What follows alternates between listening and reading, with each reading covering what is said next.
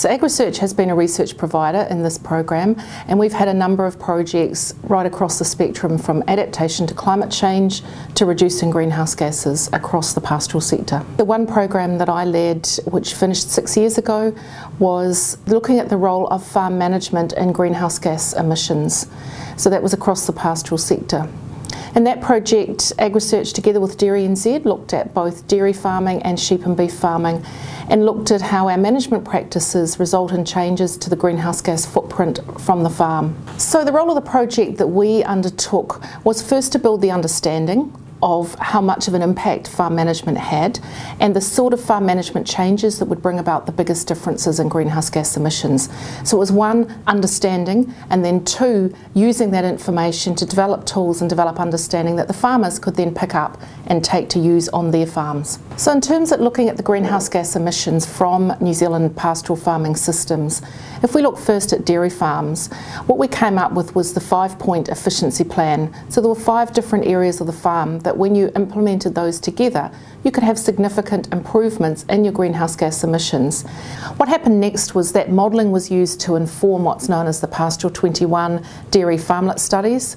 They were run throughout New Zealand, and the really neat thing about the impact from that in Canterbury was that that was picked up by the Lincoln University Dairy Demonstration Farm. That farm implemented at whole farm scale, so 600 cow herd, that exact farm. So to come through from the theoretical modelling into the farmlet studies onto the farm. That farm has reduced its footprint in terms of nitrate leaching, was reduced by 25%, and its greenhouse gas footprint by 18%. So that was a double win for the environment and maintained both profit and production. When we contrast that perhaps with sheep and beef farms tend to farm where there's a lot more climate variability from year to year, and they don't have the same external inputs to the farms.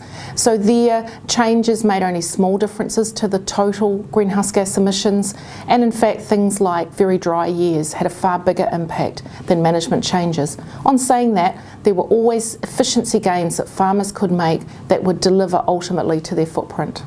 So if we look at what the benefits to New Zealand are from this fund, well, first, a great deal of New Zealand's income comes from our farming sector, and we need to be both globally competitive and globally delivering what our consumers want. So they are great motivators for our farmers to know what they're doing in terms of their greenhouse gas emissions, and to be able to tell that story, because that story benefits not only our farmers but it benefits the whole of New Zealand.